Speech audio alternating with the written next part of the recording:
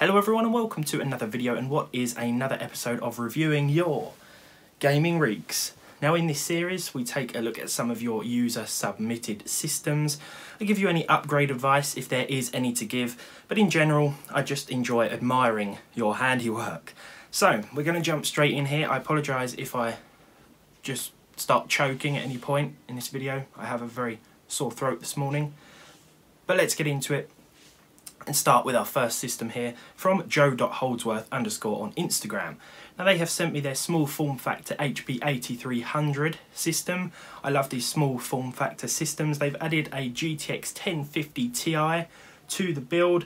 That is an ideal way to go. Those low profile 1050 Ti's are a perfect match for these systems, especially when they feature an i5 3570 and 16 gigs of RAM like yours. The power supplies are also okay. I find that you won't often see a 6-pin connector in systems like this, so a card like that is ideal, and they should both work very well together. I do believe they support i7s, I think, so if you wanted to upgrade to that then you could do so, though you won't really be gaining much on that socket with an i7 in combination with the 1050 Ti, unless you plan on doing more CPU intensive things. Now, they've also sent me details of another system here. Just replaced the PC now, but I'm yet to replace the new one. The current specs are a Core i5 7400, 16 gigs of DDR4, a 240 gig SSD and two 1TB storage drives. There's also a 3 gig 1060 in there. Now in terms of that build, again I think those components work well with each other. The i5 7400 still seems fairly capable. I think it is a 4-core, 4-threaded chip, so there may be some instances where it may struggle, but in combination with the 3 gig 1060 it should do okay. After all, you could always go up to an i7 on that respective socket and then upgrade the graphics card too, if that's something you wanted to do later down the line. Our next submission comes from thick_specco on Instagram. Again, I hope I'm pronouncing that right, but I am terrible with pronunciations, so there we go. Now they have sent me their Ryzen 5 2600 rig comprising of a 1660 6GB OC card, 16 gigs of 3600 MHz RAM, clocked at 3466 because of the motherboard, an MSI Mortar titanium motherboard, and a Seasonic 650 watt power supply. Now I notice you mentioned that you plan on upgrading a little down the line for a water cooler, but you're not sure what else. My advice would be to invest in a better air cooler as opposed to a liquid cooler. Maybe I'm just biased, I'm not a huge fan of liquid cooling. Quiet PC here in the UK is a good website to look at for CPU coolers, because they list all of them and tell you their noise rating, things like that. In terms of the system itself though, well, I think it looks very good. The RGB RAM is a nice touch. I actually do really like the standard Ryzen coolers. I understand they can get a little bit noisy though. Yeah, I think that's a pretty good looking system overall, to be honest. Anything else that can be improved? No, not really. I just think if you want to upgrade that cooler, stick with air, but that's my personal opinion. You've also got a decent amount of fans in that rig as well, so that's always a nice touch. Now next up we have a submission from Adam.Lanes on Instagram here, submitting their Ryzen 3 1200 rig with a GTX 980 Ti and 32 gigs of DDR4 2666 memory. Now I love the look of the inside of this PC, the GTX 980 Ti. It's the reference card. I notice I love those reference cards. They're subtle, they look great in any system, and in combination with the Ryzen 3, well, you say it has to go in your comments here, but personally I think they're still decent enough chips, especially when paired with that card. Again, 4 cores, 4 threads, maybe an upgrade to a Ryzen 5 1600 AF if you can find them. There is also a new variant of the Ryzen 3 1200 coming out, an AF version of that, which should offer slightly better frame rates as well. I wouldn't recommend going from a Ryzen 3 1200 to a 1200 AF, but a Ryzen 5 1600 would be a nice step up and still work very well with the 980 Ti, which is still a very nice card. Forgive me if I'm wrong, but is that also a picture of David Bowie in the front of the PC there? That's a nice touch, an absolute music legend. Nice setup overall there. I like the shot of the room there. I think that looks awesome. Now again, we have another system that features a 980 Ti, wonderful used cards. Now, they can be a bit harder to find and a little expensive on the used market, but if you can find one, I still think they are fantastic.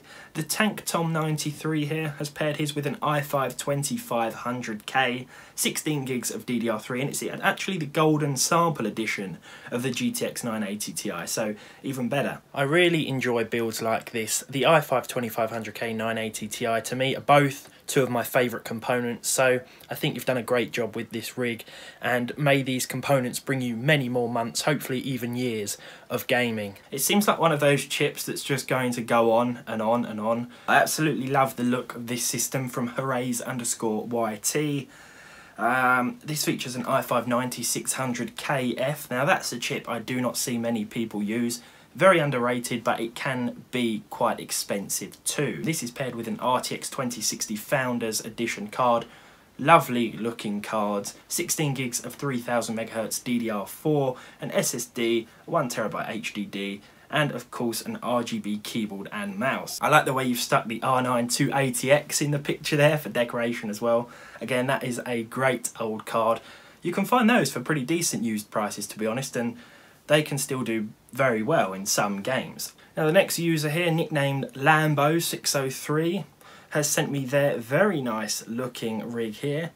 This comprises of an i7 7700K at 4.5 GHz with a GTX 1080 Ti, 16 gigs of DDR4. Now this is a very, very nice rig. The i7 7700Ks are still very capable CPUs. Again, they can be very expensive to find, and if you're thinking of buying one now, I would say don't buy the i5 9400F instead, because you'll see similar performance.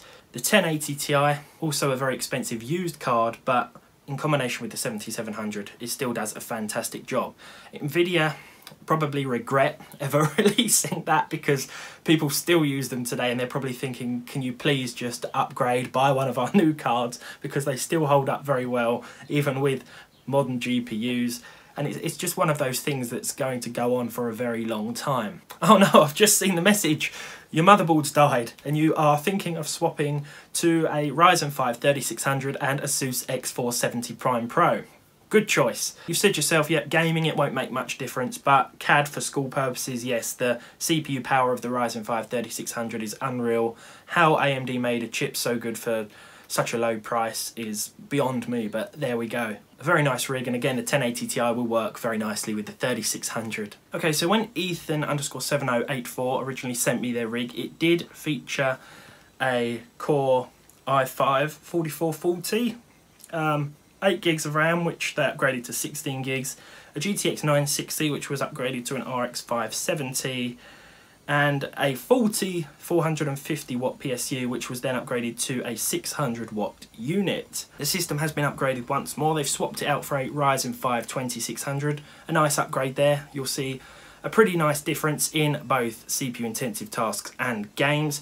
I notice your cable management is a little messy, but you've said it yourself, the case doesn't really do much in terms of aiding that, so it's inevitable really. Maybe just cable tie a few more cables together there, keep things a little bit neater, but it really isn't the worst job I've seen of cable management. I have seen some horrific things. I notice you say that the i5 4440 started to struggle in Battlefield 5 and upgrading to the Ryzen was one of your best decisions. Yeah, I understand why that would happen. 4 cores and 4 threads. Certain games, as I mentioned before, like Battlefield 5, it's a very CPU intensive title, so I can understand why you may experience some issues with that. You know, the RX 570 as well is still a card that I do recommend when people ask me for a cheap-ish card that can still handle games with relative ease, so it's a nice combination there. Now there's a great story behind this next PC build. Kyle left the chat here, submitted their system. Hey, this isn't my PC, it's one that me, my girlfriend Sarah and our friend Lewis have built for our buddy Nathan's birthday. Happy birthday, Nathan, because I see you've got your PC now in the picture at the very bottom of this post. It features an FX 6300, RX 480 4GB and 2 4GB sticks of DDR3 memory. I think that's a great looking system and a great entry level build to get into PC gaming. I've just noticed this photo as well. Had to do it. Now he's going to be going from a cheap old Acer laptop, has a processor that's clocked at 1.9 gigahertz and would run games like Minecraft at 10 to 15 frames per second. So yes, that machine is going to prove to be a very nice upgrade over that old laptop indeed. Great birthday surprise, and if I was getting a PC for my birthday to replace an old Acer laptop, I would be over the moon. So now we have a couple of submissions from Twitter, the first being from Mechanes. I hope that's again pronounced correctly. I thought my If You Could Say rig would be a funny submission to reviewing your gaming rigs. I've had this laptop since 2013, but since around 2016 the GT630M became too weak to run games.